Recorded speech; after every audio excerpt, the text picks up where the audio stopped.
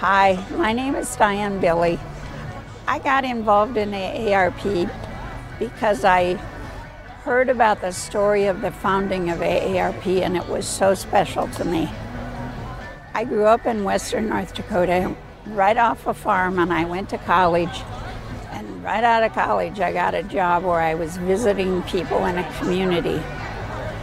And one of the first visits I made was to a very well-educated woman who had no pension and no family to rely on. And when I went to visit her in a city in Ohio, she was living in what I would call a hut. And she had no electricity and no running water, but carrying on a conversation with her was just wonderful.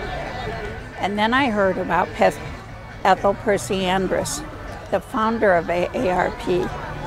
And she founded it because one of her co-workers, a teacher who had no pension and no family, and when Ethel Percy Andrus went to visit her, she was living in a chicken coop.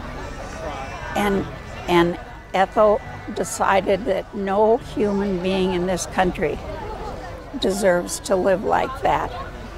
And that's where AARP started, and I can relate to that very well.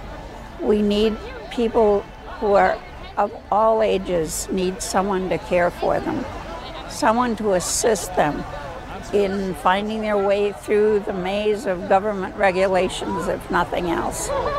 And another thought that really hit me this year was the median income for North Dakota residents 65 and over is $21,000 a year.